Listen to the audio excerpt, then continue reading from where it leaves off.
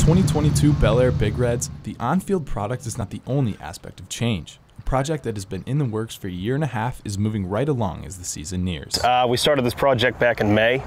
Our bleachers have been done in quite a timely manner in that. We got a new press box. Around the field, we also are getting a lot of new concrete work.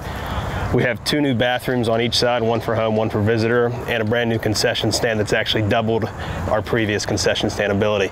For the players, they're excited to see the community enjoy the changes at Nelson Field. I think it's going to be cool. See everyone in these stands. They've been working on it for a long time. It's going to be fun having everyone out here, Just be packed, hopefully. Another change at Bellaire this year. Head coach Mark Boner comes back to Bellaire where he started his coaching career all the way back in 1976.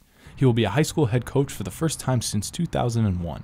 And despite all the change happening around the team, a lot of the things within the team will remain the same.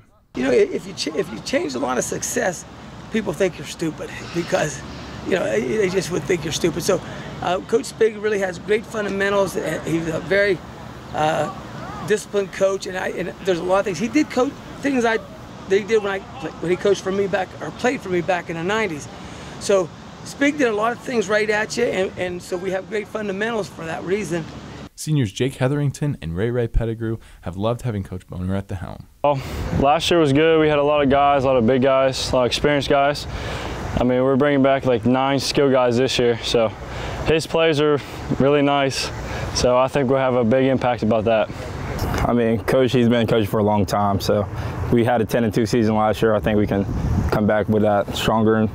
And we're going to try to recapitulate that, try to do that again, especially with Coach. He's a very smart guy, so I'm very excited what he can do.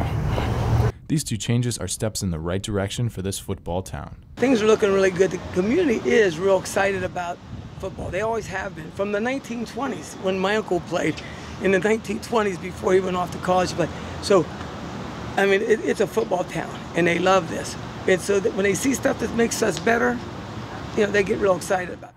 Reporting for Gridiron Glory, I'm Grayson Wolf.